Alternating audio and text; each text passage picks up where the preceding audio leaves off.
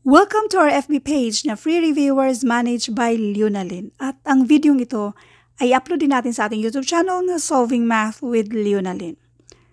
Para sa lahat ng yung mga nakatake na ng civil service exam dati, familiar ba sa inyo ang mga numbers na ito?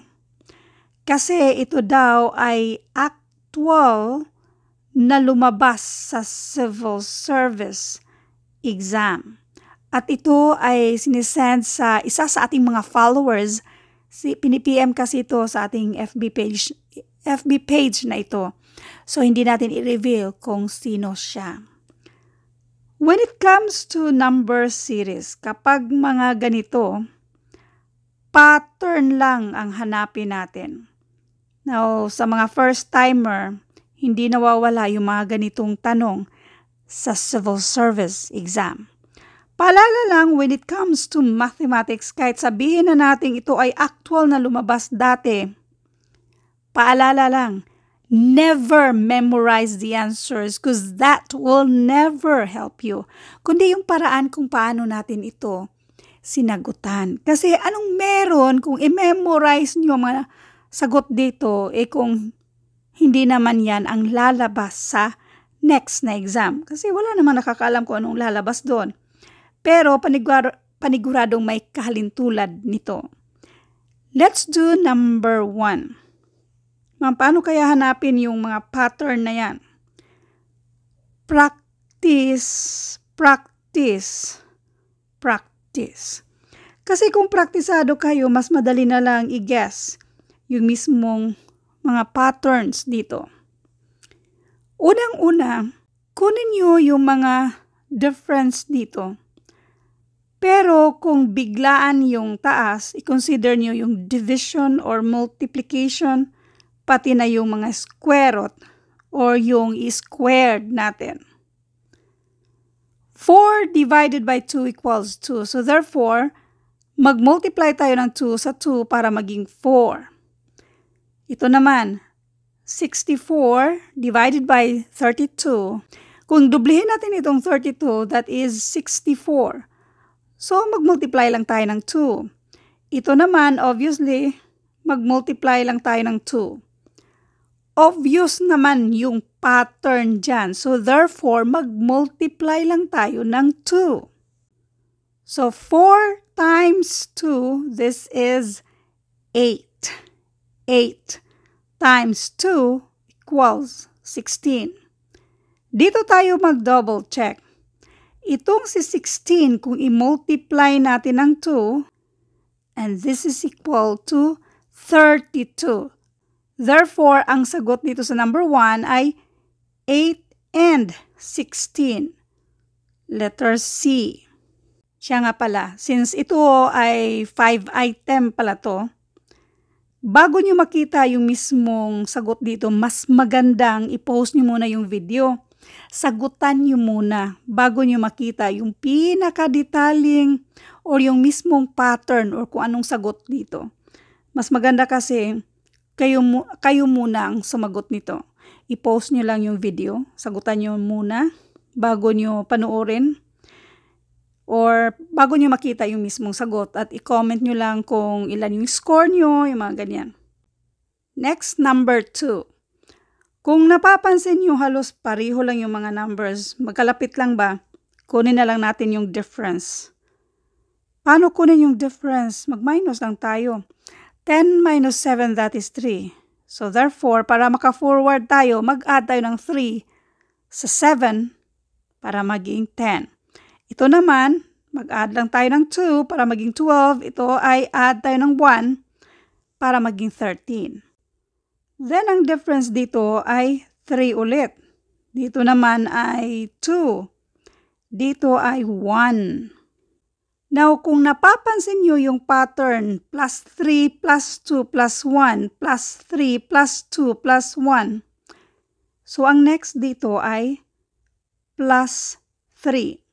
19 plus 3, and this is 22. Therefore, ito na yung sagot. 22. Next, number 3. Halos pareho lang din yan. isa sa pattern, alternate. 3, 4, 5, 6, 7. 5, 6, 7, 8, 9. So, yan na yung sagot. 7 and 9. Meron pa namang ibang pattern dito, yung mag plus 2 minus 1 tayo. Ang importante lang basta pattern pa rin siya. So, kung gusto nyo makita yung kunin yung difference. Ito ay plus 2 minus 1. Plus 2 minus 1. Plus 2 minus 1. Plus 2. Therefore, minus 1. Tapos, plus 2 sa 7 equals 9. Pattern pa rin yan siya. Next, number 4. Mas madali ito. Kasi 3 lang din naman yung difference dito. Lahat. So, kung 3 dyan, 8 plus 3, this is 11. Para ma-double check, add natin ang 3 sa 11, and this is equal to 14. So, therefore, ito na yung sagot. 11. Next, number 5. Meron ba sa inyo nakasagot dito sa number 5? Biglang taas din siya. So, kung kukunin natin yung sa baba at sa taas, napapansin nyo, dito kasi medyo yung nasa taas ay lesser siya sa mga denominators dito. And then, ito namang nasunod, improper fractions na siya. Mas mataas na itong nasa numerators, yung mga numbers dyan. Mas greater na yung mga nasa numerators. Ano kaya yung pattern dito? Remember, kapag biglang taas, ang gamitin nating pattern ay ang gagamitin nating mga operations ay pwedeng division or multiplication or yung mga square root, yung mga ganyan. So, paano kaya yan, ma'am? Dito tayo. 2 over 3 divided by 1/2. Now, division of fraction. 2 over 3, kopyahin natin yan. Ang division maging multiplication, reciprocal ni 1/2 ay 2 over 1. Multiplication of fraction, numerator to numerator, 2 times 2 equals 4. 3 times 1, and this is 3. Anong gagawin natin sa 4 over 3? Yan ang i-multiply natin sa 1/2. 1/2 times 4 over 3. Multiplication of fraction. So, numerator to numerator, this is 4. Denominator to denominator, and this is 6.